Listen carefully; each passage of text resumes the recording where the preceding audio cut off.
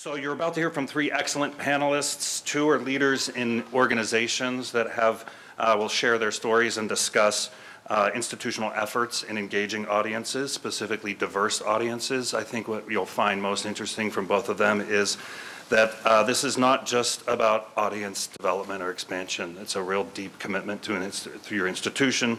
It's meaningful and thoughtful and authentic. So I used to start these with, who wants more audience? You know, everybody wants more audience, but I think you'll learn it's more than that. It's more than just people, numbers coming across your doorway. The third speaker, Cecilia Garibay, is a consultant in this realm, and we'll build on what you hear from the case studies and give you some practical data tips and some thoughts around hiring a consultant. I want to get to your questions pretty quickly, so they're going to go a little rapid fire. I've asked them to try and keep it to 8 minutes each, and then we'll try to keep it to 8 minutes each, so we can open it up and have some of your questions. So look for that. So I just wanted to start with a question for all of you. Why are you here? Are some of the things I've listed up here true? You're noticing maybe a demographic shift in your community, or you're seeing other people in your community reach the audiences more successfully than you are, or maybe you're hearing from your funders or your staff members that you need to increase your work in this world. On your chairs, you have this 9 effective practices. That's really what was born out of that book, Road to Results. I'm not going to go through each one of those. You can see them in front of you. But really want to go over a couple bullet points. There's clearly various reasons why people undertake this work, various goals for each organization. There's some similar methods, but there's some things that are maybe these look equal in this pie chart, but sometimes there's a smaller step and sometimes you get stuck or you need to spend more time on one of the steps. So different organizations are outlined in that book. So please take that moment to read through the book. It's I know a lot of us grab that on a regular basis, and it was really important work that Wallace funded. And I want to thank Wallace. It was on the opening slide, the Wallace Foundation, for supporting this. They've been sending folks around to spread the gospel of increasing audience engagement, building museums, working with performing arts groups, and recently with diversity. So they're doing really great work. They have a website, the Wallace Foundation Knowledge Center. Just Google Wallace Foundation. They share this information freely. That's one of the great things about that foundation is they don't just do the work and share it among their grantees. It's there for everyone. They want the field to grow and the field to learn. So if you're not paying attention to their website in this area or in your work, you're missing out. So make sure you do that. Some things to consider before I bring folks up here. We're going to have some moderated Q&A at the end, so I think just let them power through their presentations, and then we'll hold the questions till the end. But this might be just some sort of things to think about that I know from our work at the Clay Studio and work that went into the Road to Results book of what data you're looking for, how targeted, how well do you know the audience that you're looking for, how well have you defined it, what are some of the early steps you might want to take. So I think that just hopefully fills the room with a few questions that you'll want to consider as you plan your questions at the end. There's also another handout here on your chairs. This was a little bit about learning and data and promotional materials and tracking results. This is just sort of another little graphic that they've put together for you. So I am going to bring up Frederick. We'll cue up Dr. Frederick Bertley's presentation. I love this bio that I got from Dr. Bertley that said he's a science evangelist, educator, and a consummate sneaker wearer. He's the president and CEO of the Center for Science and Industry, COSI. He's passionate, is it COSI or COSI? COSI. COSI is the salad shop, COSI. And I've been there. I was there as a kid, honestly. My aunt lives out there. He's passionate about the intersection of science and innovation. Dr. Bertley strives to ensure all people have democratic access to the wonder and power of science, technology, engineering, arts, and math. Thank you for STEAM, not just STEM. Dr. Bertley.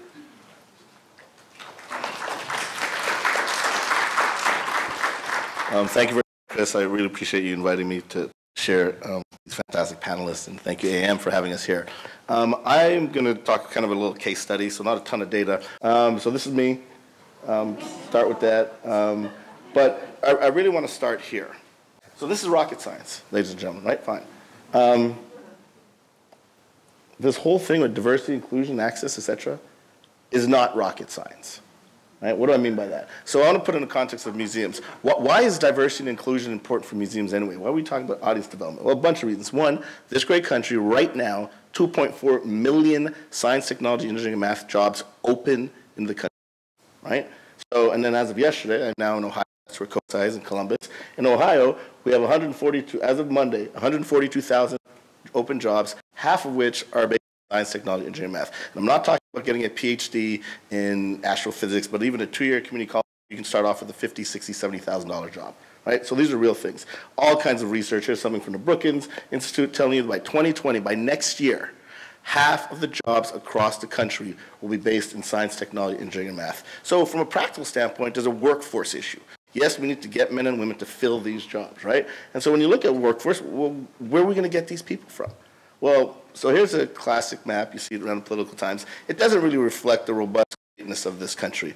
This is what this country really looks like. All right? We are a diverse country.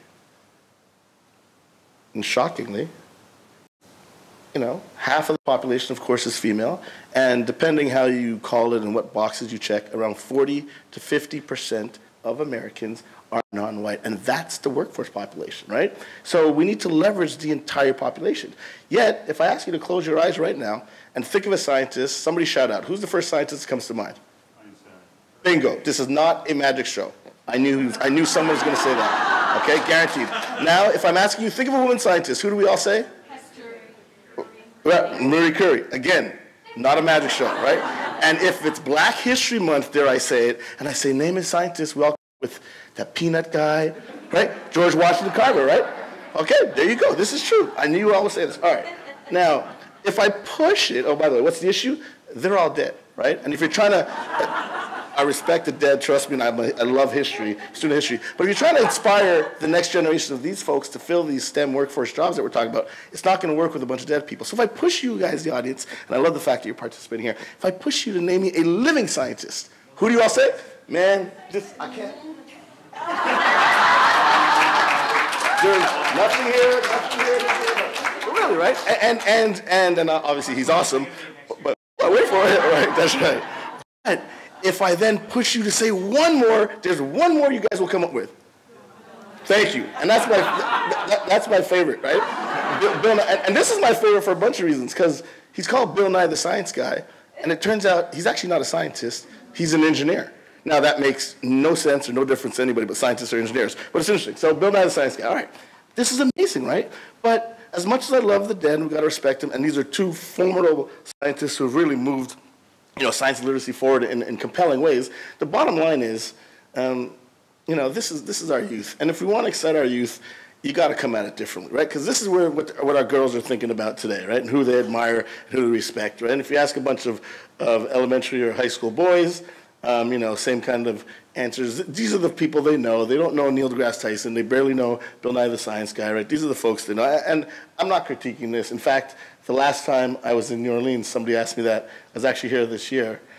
We do have a clicker issue. But anyway, I was here this year because I did come to see the Beyonce, Jay-Z On the Run tour right here at the Superdome. So I love entertainment. I'm not suggesting we shouldn't like and revere these folks, but there's more to that, right? If this is a group of people we want to inspire to fill STEM jobs, et cetera, and it's not just about filling jobs. If we don't get the Black and brown and female populations into science, technology, engineering, math, we're missing out on those geniuses that are there, because genius isn't color-ridden or religious-based. They're geniuses in all these populations, and we might be missing the next Mark Zuckerberg or whoever you think your genius is. And especially if we want these young kids, you know, it's not going to work. So that's the backdrop for a program that I want to talk to you all about called the Color Science. Quick, Color Science program, we've done it in Montreal, Philadelphia, San Diego, Washington, D.C., and now, of course, because I'm at COSI in Columbus, we're doing it in Columbus. And really, it's a very simple premise. All scientists aren't old white men with thick glasses and pocket protectors. Now, women make fantastic scientists and engineers, and Black and brown populations have been contributing forever, right? And so we highlight them. So, for example, this is an evening with prominent female scientists, right? And one of them, I'll just talk about Agnes Klucher, the second one from the bottom. She is about 4'11" on a super tall day. Imagine she was the lead engineer for the most incredible fighter jet, right? You know that black fighter jet?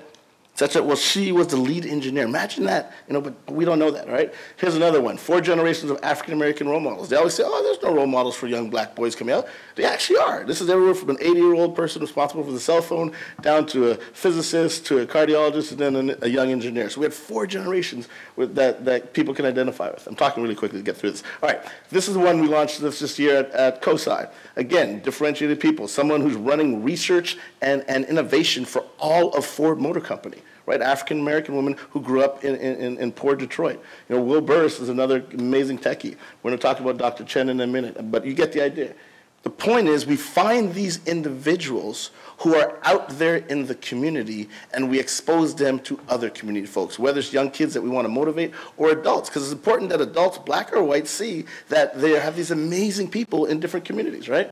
And so then we have a program the next day, which is we give these kids a passport. It's called Your Passport to Color Science. They get this little passport book. They run around the museum and they meet all the scientists and they do hands-on, or they get a hands-on interactive experience. So they learn what it's like to be a biologist or a cardiologist, I'm whipping through these slides for the time. But you get the idea. And here's a really cool part of the program where we actually have a younger generation, high school students mentoring middle school students. So some really cool outcomes. There are some amazing people. So this is a comic strip called Spectra that's created by Dr. Rosenberg. She is actually a blonde-haired, blue-eyed physicist who's now directing the APS, American Society of Physics, their outreach programs, and she writes comic books. And the comic book is a scientist who's a blonde and blue-eyed physicist. Like, really cool. So if you're a little blonde girl, hey, it's okay to like science, etc. Talk about the Fresh Prince. Well, the head astrophysicist at University of Pennsylvania is Dr. Larry Gladney. And he lived right around the corner from where the Fresh Prince was in West Philadelphia. Imagine that. Going real quickly, I'm coming to the close. West, he's the person behind his cell phone. Him and his German colleague invented something called the Electret microphone, which is in every single cell phone around the planet. It's an African-American guy from the same place where Allen Iverson came up in Virginia, right? She was the first Latina to be part of the Fortune 500 as the CEO of a major corporation.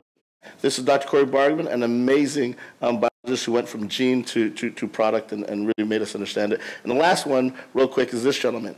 Okay, Dr. Chen, I referenced him before. He is an Asian American, part of the LGBT community. He's a doctor in Ohio, in Columbus region, and he was talking about how he's a major oncologist doing some really incredible research. Some of his patients would be like, hey, you can't touch me. I'm not comfortable with the fact that you're part of the LGBT community. And hearing that story was incredible. But you have to understand that these people do exist and they're out there. And it's important that we celebrate the great work so that we can spread that message. And so with that, and I'm not belittling this, it's not about hitting a check mark. It's about really engaging in sincere and authentic ways, reaching out to these communities, saying, hey, we want to embrace you. We want to showcase the wonderful stuff of how you contribute to the community so we can impact the next generation. So with that, it really is not rocket science. But if it is rocket science to you, we have that too. Well, you should have seen the hidden figures. Thank you very much.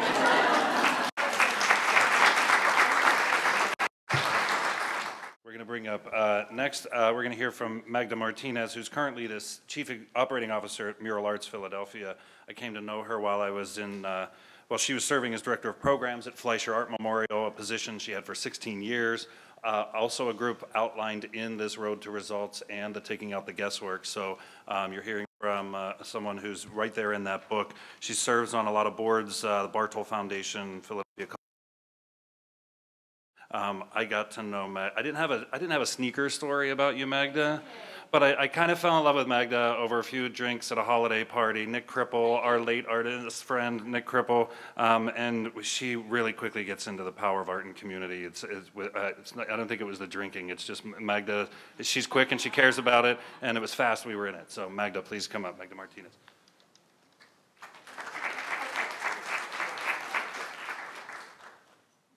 Okay, so we're going to see what happens.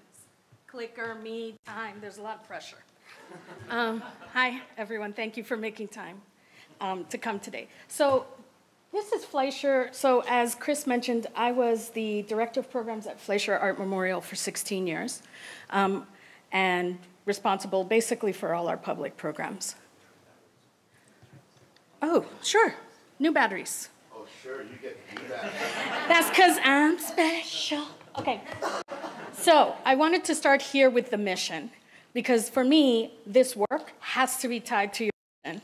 Diversity, equity, inclusion has to mean something to your institution. It's not just a nice thing to do. Because we all know when it comes time to talk about resources, if it's not directly tied to your mission, if you can't show that as impacting and moving your mission forward, people will have questions about it.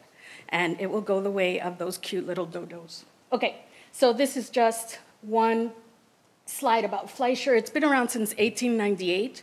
What's important about that, it's in a part of Philadelphia called South Philly, which has historically been a part of the city where newly arrived people have settled.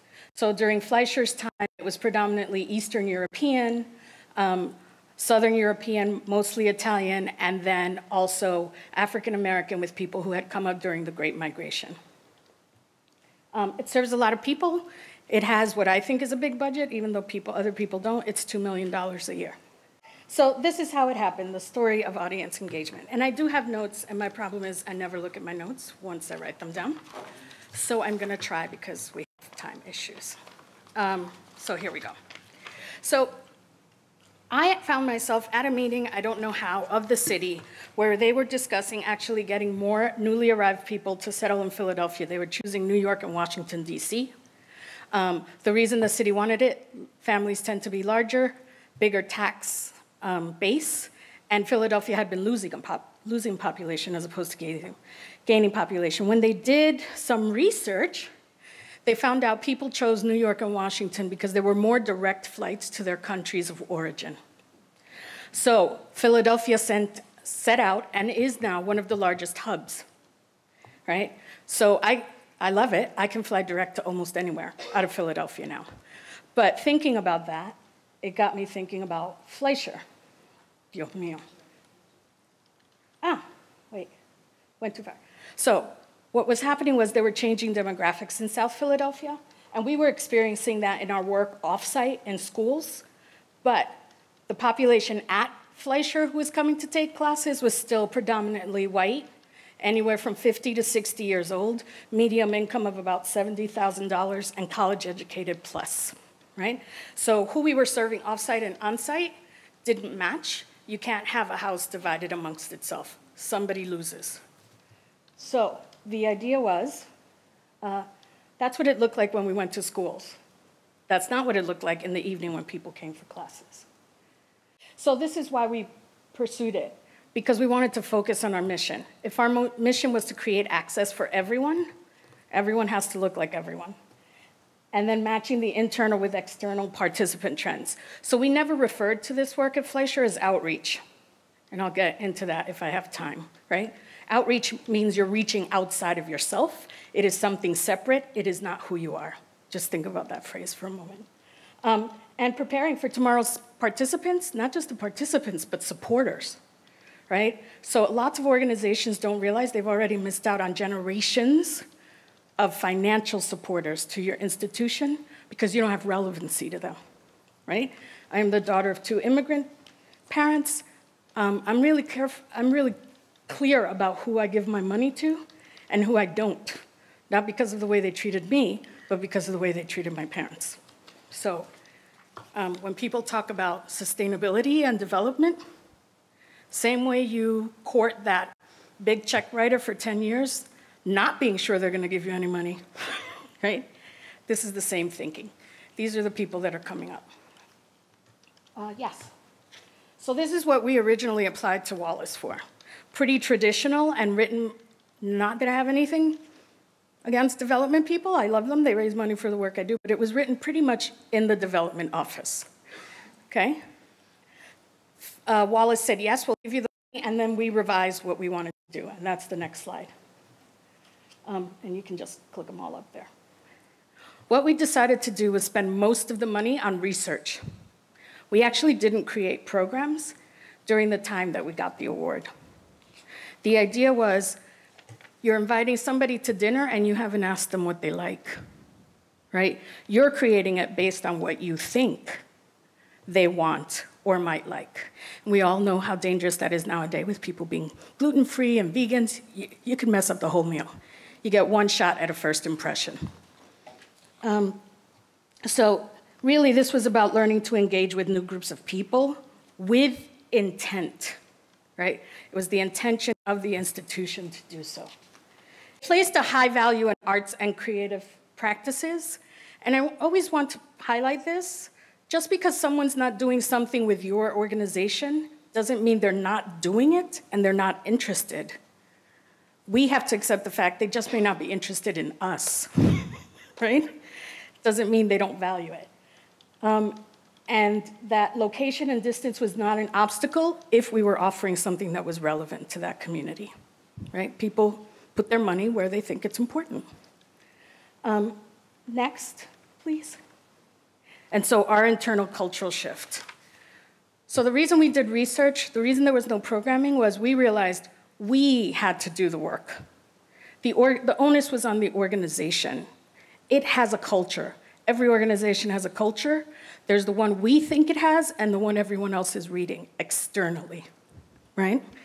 And this was about learning to read that externally. So this was our mantra. We also, yes, next slide, thank you. We also did, and this was important, for us, we wanted to be sure that when we said community engagement and diversity at Fleischer, everyone knew what that meant. And we searched. A lot of arts organizations do this, but they don't actually write. They say they do this, but they don't write a definition for it. So our definition came from social service agencies and social activist agencies. Next, please. And this is what we learned 30,000 feet above the air. These were the three big themes that came up. Come to us. We don't know who you are. Come to where we are. Why do you keep asking us to come to where you are? Next. Show us. And we actually don't really know what you do. Fleischer Art Memorial sounds like a place for dead people. Not where you come and get art classes, right? I mean, it's legit, right? Not just show us what you do, but show us who you are. What do you value? And often organizations don't realize they're sending out a message about that, about who they value and what they value. Next one.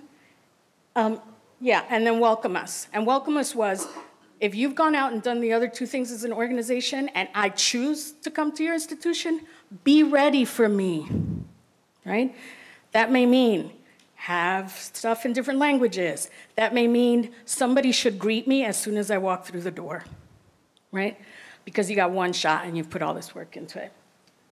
And this is how so everyone at Fleischer, and I mean everyone, from board to facilities people, was involved in this. This is institution-wide, and information from this research was shared with everyone on the staff. Okay.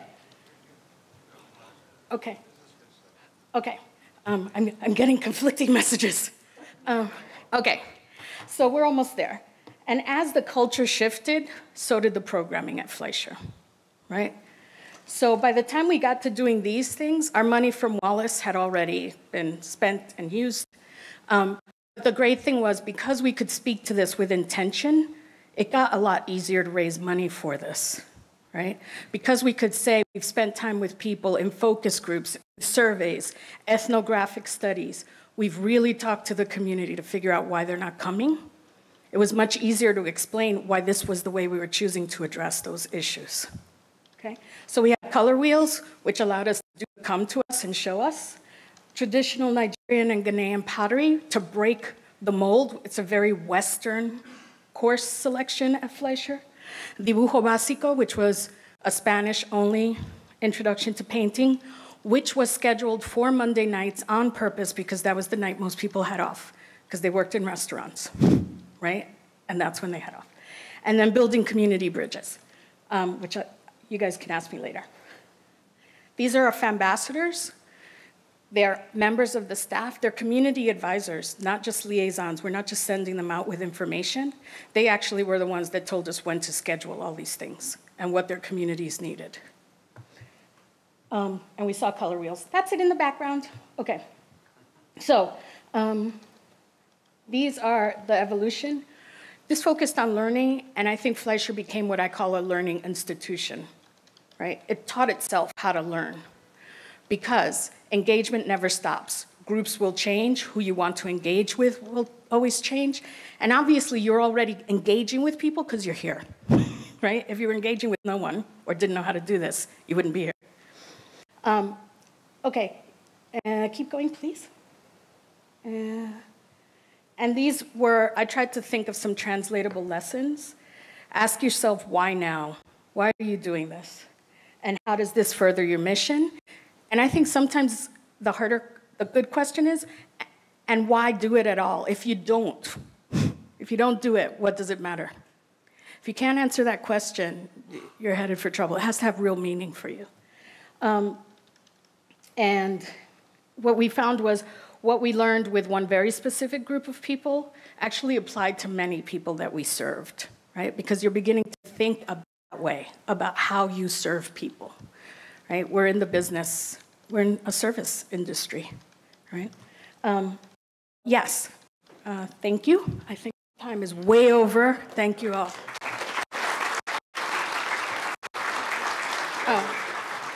Oh, and I wanted to say, this work is not just transactional, it's relational. Because diversifying means you're picking up people who don't reflect you demographically or psychographically. So it's important to know that. I don't know where to put this thing now. Okay, thank you. Take it with you. Thank you. No, I'm really glad I don't want to feel too rushed because that's important stuff. I remember being around Philadelphia while this was taking place at Fleischer Art Memorial, and both Fleischer and the Clay Studio both had a moment with simply the look of our materials that we were giving out, and our audience, some focus groups were saying, doesn't resonate with us. I'm a newly arrived immigrant community and you're handing me a college catalog, and it just, that's not their fault, that's your fault as an institution. You really have to ask your own questions. So I just remember that as something we both learned. So you've heard from Frederick, who I think really clearly touched on the concept of authenticity, really authentically addressing your mission and your audience, and reaching out and finding an authentic solution to what you're doing. And what I love also about the Fleischer Art Memorial is here's an organization trugging along that has been succeeding in its mission and is still doing what it knows and is doing what it knows and doing what it knows, and suddenly it looks out and says, our entire community is different, holy cow. But again, that's on you. So I think that's why those are such powerful stories. Our next speaker, Cecilia Garibay, is a principal of Garibay Group. She founded this nationally recognized audience research and consulting firm to help clients understand their current and potential audiences. I didn't have a sneaker story about Cecilia, but I'm very close friends with Cecilia's sister, Elizabeth, and I've actually done shots of tequila with her dad, so that is a memorable experience. I knew I'd get you on that one. All right, Cecilia, please come up. And actually, you should know that my dad is turning 86 tomorrow, so we'll have some tequila with you in mind, Chris. Great. Well, thank you for having me, and I'm excited about following these two wonderful speakers. There are a couple of points that I think they've already raised that I want to touch on. One is this notion of authenticity and understanding. As Frederick talked about, the story that he told, it's a good reminder of thinking about moving outside your own context in understanding the broader context, right? The ecosystem in which you're in.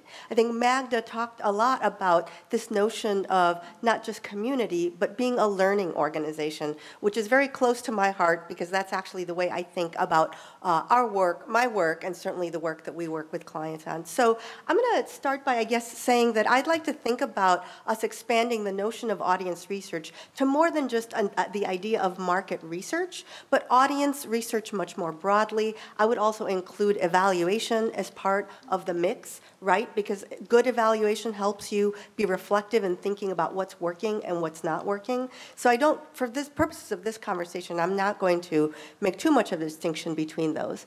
So to get us sort of grounded, I'm going to move into that first slide and talk a little bit about culturally responsive evaluation. And the reason I bring this up is because there are many ways to think about methods, right? There's surveys, focus groups, ethnographic studies, many things you can do, but a method does not necessarily equal understanding your underlying value.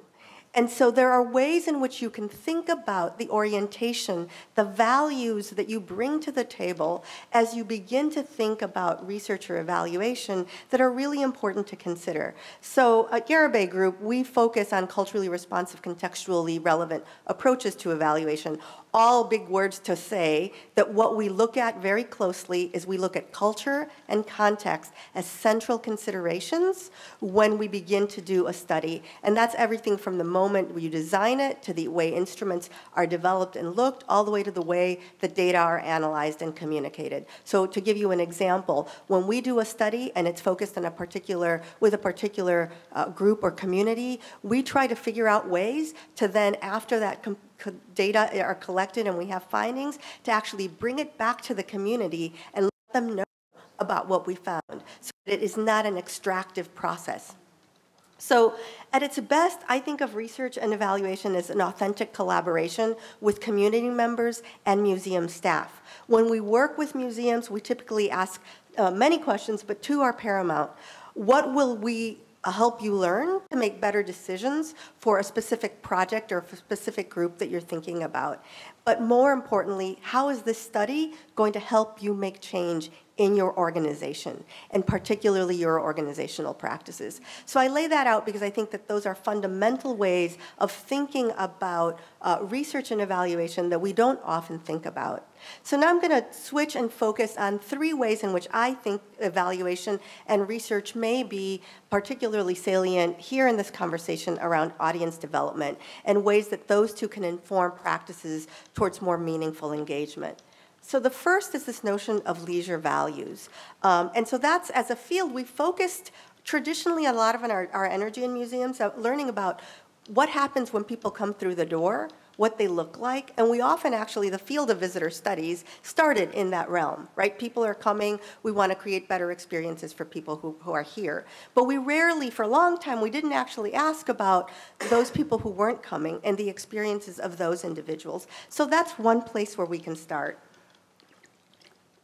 So in particular, what I would argue is that we need to more fully examine the leisure values and intentions and perceptions of audiences that are potential for us, but that we haven't yet reached.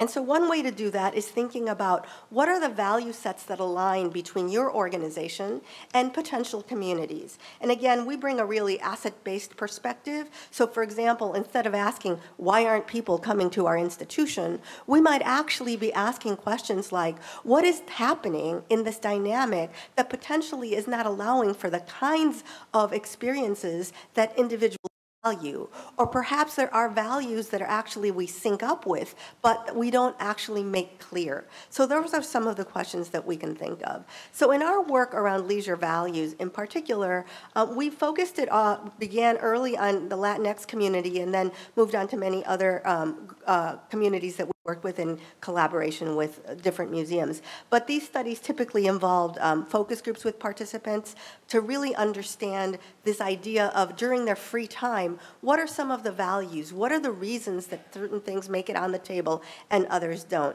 And so I'm going to show you some data from, basically it's a compendium of about 26 focus groups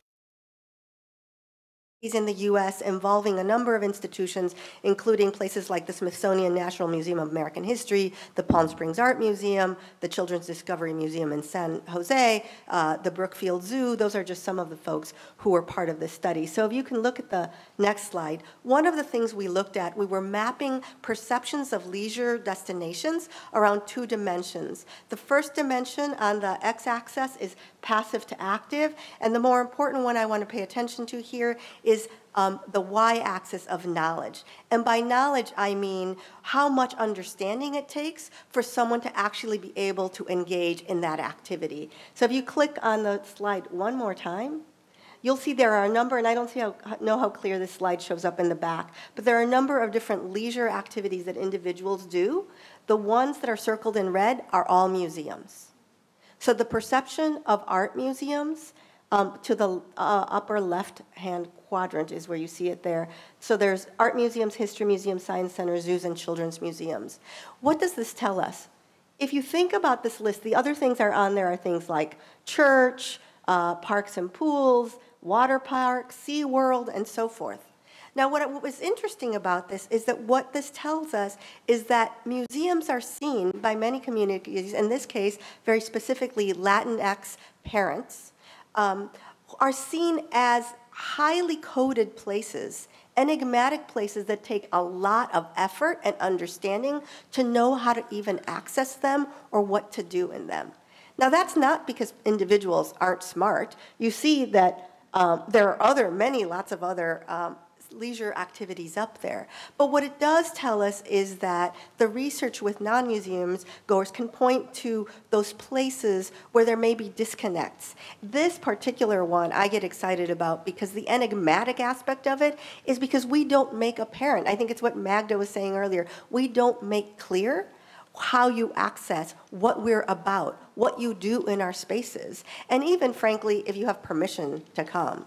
So those are some of the areas. But on the flip side, some of the research around leisure values, for example, can also point to places of synergy for museums. So, for example, in one of our studies with Latinx parents, we found that education was a very highly regarded value, one which then the museums we were working with could really use as a leverage point, not just in their marketing message, but really thinking in the actual deep kind of programming that they offered.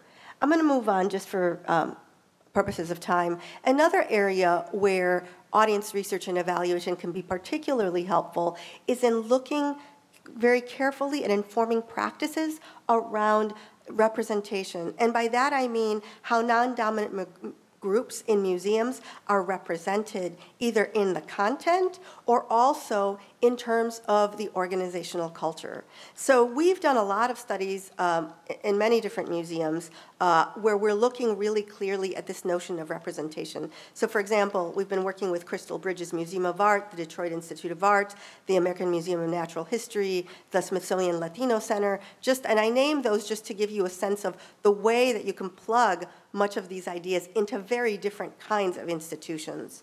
So the techniques we use to look at ideas of representation are around everything from discussion groups with community members. It might be interviews. It could be ethnographic studies where we actually do videoing. But the point is that these techniques, while varied, can get you at two things. One, they can get you a sense of what authentic full representation looks like. And so I'll just to the next slide. At the end of the day, what are we learning? We're learning that what people want is to feel fully represented authentically and holistically across that museum. So I'm going to ask you to move to the next slide just to give you a couple of quotes of the kinds of things I'm talking about. The first quote, for example, refers to the fact that there aren't people that look like me. Why would I come? The other is really more about an interesting image marketing piece where we were working with an organization looking at some of the messaging pieces, and you can see very clearly the issue even just in the images, right, that are depicted. These are some of the kinds of salient information that good research where you're looking authentically at that collaboration with community can really tease out and emerge. And there can be some ouch moments in these, as you can tell. Those aren't easy kinds of things to hear if you're in a museum, but they become those entry points, those moments where you can really peel back and think as a learning organization where you might actually be willing to make change or think about making change. I have about a minute, so I'm just going to move quickly to the next one. And this is an area of research and evaluation that I hear much less talked about, which is that we talk a lot about research and evaluation in terms of audience, but we don't often think about it in terms of internal culture. And I would argue that this is a really important piece to be thinking about because it's the linking of your internal practice, your internal culture, that's really going to make a difference in the way that you're thinking about your audience development. So I would just say, just to quickly the next slide, is that there are many ways you can think about it. So for example, right now through the Cultural Competence Learning Institute, which is a cohort model that is part of the Association of Science Technology Centers, the Children's Discovery Museums, and Garibay Group, one of the things that we run is staff surveys that allow institutions to understand how staff is feeling about their workplace and about DEAI, and understand how inclusive practices internally also translate externally. And again, even analysis of simple data, for example, have you analyzed your compensation to look for differences based on different factors such as gender, age, race, ethnicity? You could do that. You could look at promotions and looking at how if you disaggregate the data, again, by age, gender, race, ethnicity, do you have any kinds of disconnects? Those are simple things that don't even require a consultant, right? You can do that for yourself. So I'm going to stop there in the interest of having a conversation about some of what we've heard. Thank you.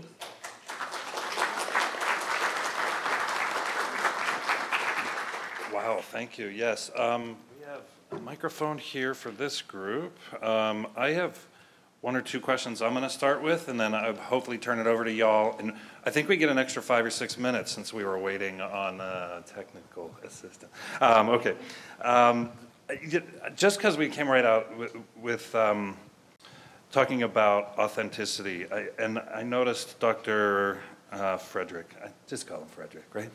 Frederick, can you, at the very end of your slideshow, you put a quick shot of hidden figures there. Can you, when we talked on the phone, I was pretty excited by why you think this work is so important and your story with Katherine Johnson. So the slide that didn't work at the end, hidden figures. Can you show of hands who've seen Hidden Figures in the audience? Okay, and so those of you who haven't, it's first of all, it's a great movie, but it's unbelievable that Katherine Johnson, the main star, played by Tahira Taraji, sorry, she turned 100 years old. She's alive right now. She turned 100 years old last August. Think about that. We all met her, myself included, I don't pretend to be, we all met her or knew about her 2 years ago when the blockbuster movie Hidden Figures came out based on the best-selling book. Imagine how many girls would have thought that they could have been engineers or mathematicians if they saw her 50 years ago, 40 years ago, 30 years ago. Imagine how many black girls and boys. I mean, this is incredible. So for me... Who was she, for those who didn't? Sorry. So if you don't know who Katherine Johnson is, so this is an African-American woman who's roughly in her 30s or so, who was picked by John Glenn, okay? One of the most famous, deservedly so, astronauts of our time. He's from NASA, but world astronauts, without question. He's the first person to successfully orbit planet Earth. He picked her, and the movie is on point. There's no exaggeration there. He single-handedly picked her to do the hand mathematical calculations to make sure he could successfully orbit our planet and come back to Earth. He picked not just a woman, an African-American woman. Now think about how powerful that story is, yet we don't know about it, right? And so that's why I threw it up there. This idea of, intentionally recognizing the men and women who are in our communities, who are doing transformational things through science, technology, engineering, math.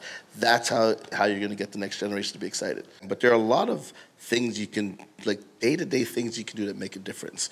Color Science is a bigger program that we intentionally bring in people from the LGBT community who are scientists. Why? As a scientist, I can tell you that's one of the most homophobic professions out there. It's unbelievable how prejudicial it is against the LGBT community, but people don't think about that. So identifying those scientists, bring them in, and being intentional about wanting to hear the stories. But there are other smaller things. For example, I met a woman who came through the atrium. She had a shador. She was clearly a Muslim woman with her family. And I said, "Salam alaikum" to her. That's all I said.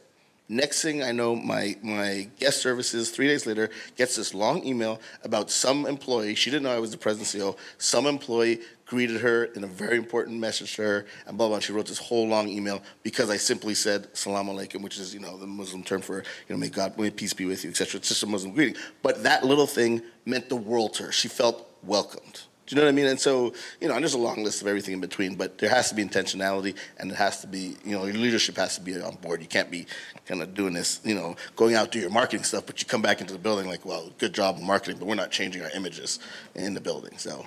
I think we have time for one more, and then so we do our surveys and get our books. Sorry, please. And we can visit too. So my name is Amber Kerr. I work in a visible conservation lab at the Smithsonian, and we have such an amazing collection at the American Art Museum, but I'm trying to connect our local cultural communities, because of our collection so diverse, and because I work behind glass walls, I want them to see scientists and the opportunity of art and science together. But I really loved your ambassadors, is that what you call them? How do you find these community connections? Because I'm searching for that and trying to cultivate that so that I can start to get them to bring people to the labs to see us. Ambassadors. Oh, so Fambassadors is Fleischer Art Memorial Ambassadors, Fambassadors. I didn't come up with the name. I'm bad at that kind of stuff. So I'm glad someone else did. But, so there are a couple of things that happened. Number one, in our focus groups, there was a shot there of a woman with lots of kids around her. Her name's Nancy Vargas. She was in that focus group. She enjoyed and felt so respected by the way that focus group was run that she decided she was going to start bringing parents and kids. She's what I refer to as a bridge person. There are people in those communities that you're thinking about who, for whatever reason, naturally seek out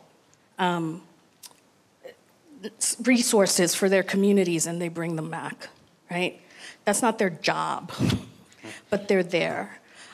The other thing is, at museums, because I've done this talk here before, but also for the Zoological Society, is look at your staff, and I may be wrong, but when I walk in a museum, the security at the museum looks like the people everyone is saying they can't engage. Oftentimes, those security guards reflect those communities that you say that you're having trouble engaging. They're in the building. Talk to them. Right? Yeah. Talk to them.